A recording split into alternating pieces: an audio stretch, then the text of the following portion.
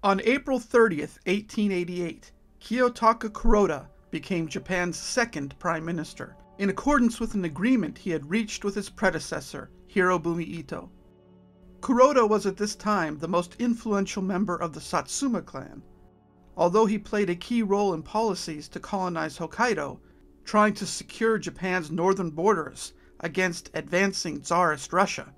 His reputation was not entirely clean.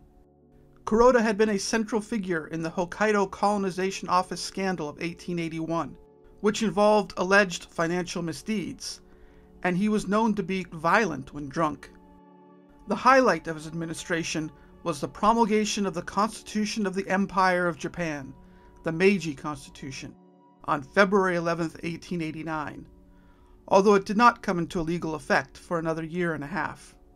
Kuroda, however, was not personally involved in drafting the Constitution, which was the work of Hirobumi Ito and a small team under his authority. Nevertheless, Kuroda gave a speech at the Rokumeikon at this time in which he outlined the Meiji elite's theory of government. He argued that the cabinet must be transcendental, by which he meant that cabinet policy must reflect a neutral stance serving the whole nation, not any particular political party.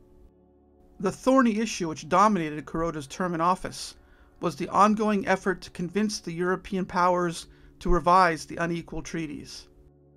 The energetic Shigenobu Okuma was brought in as foreign minister to try to resolve the matter.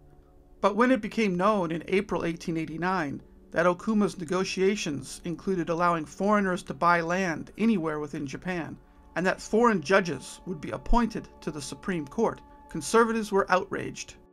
Kuroda was unable to coordinate support for Okuma's negotiation plans, even within his own cabinet. In October 1889, a right-wing activist attempted to assassinate Okuma with a bomb, failing to kill the allegedly traitorous foreign minister, but injuring him badly enough that his leg had to be amputated. A week later, on October 25, 1889, Kuroda and his cabinet resigned to take responsibility for the controversy.